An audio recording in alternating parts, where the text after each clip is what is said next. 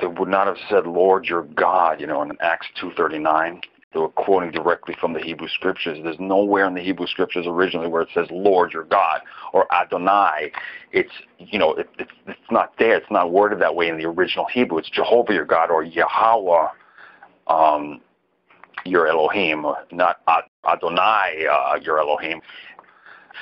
So these were Jews quoting the Old Testament that had Jehovah's name in it. And again, if you use the idea of the Greek Septuagint, there's evidence to show that the original Greek Septuagint had Jehovah's name in Hebrew characters.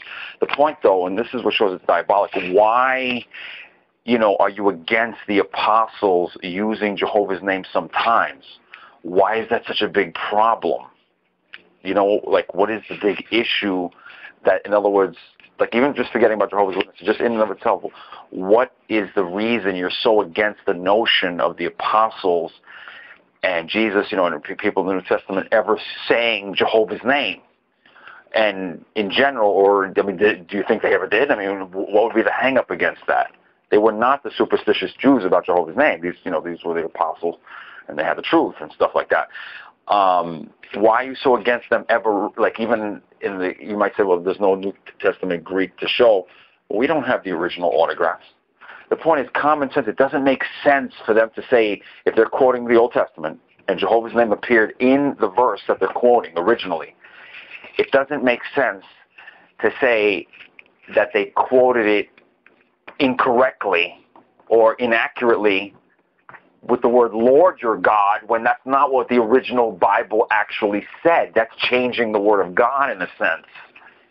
And this Greek Septuagint cop-out only goes so far. Number one, they didn't always quote from the Greek Septuagint. That's number one. And even if they did, there's evidence to show, as I said repeatedly, that Jehovah's name was actually in the original Greek Septuagint in Hebrew characters. The point I'm making is, if they said, if the apostles quoted it as Lord your God, even though the original Hebrew, had Jehovah your God and stuff like that, they're actually not quoting it 100% accurately. They're changing the original word of God then. And that's basically what you're saying, that it's okay to do that. In other words, that the Holy Spirit, which inspired it to be written as Jehovah, almost 7,000 times in the Old Testament originally, not Adonai, it was, Yehowah. Then it's superfluous. The Holy Spirit was just joking. It doesn't matter. You could translate it any way you want now. Why are you so against the apostles ever using Jehovah's name? When Jesus or Paul quoted Psalm 110, where it says, Jehovah said to my Lord, it doesn't, in the original Hebrew, it's Yehowah said to my Adonai, not the Lord said to my Lord. Again, they quoted the scriptures. And if you say, well, they quoted the Greek Septuagint, so what? You're going to say that the Greek Septuagint had it all changed? Again, there was evidence uncovered in the 1960s that even the Greek Septuagint translation of the Hebrew scriptures had the name of Jehovah in Hebrew characters inserted into the Greek text of the Greek Septuagint. A lot of people don't know that. A lot of drones don't understand that. So, but that's regardless, because the apostles didn't just quote from the Greek Septuagint anyway. They quoted various, and sometimes they made their own paraphrases and this and that. But where the divine name would occur, they're going to substitute it like the superstitious Jews did.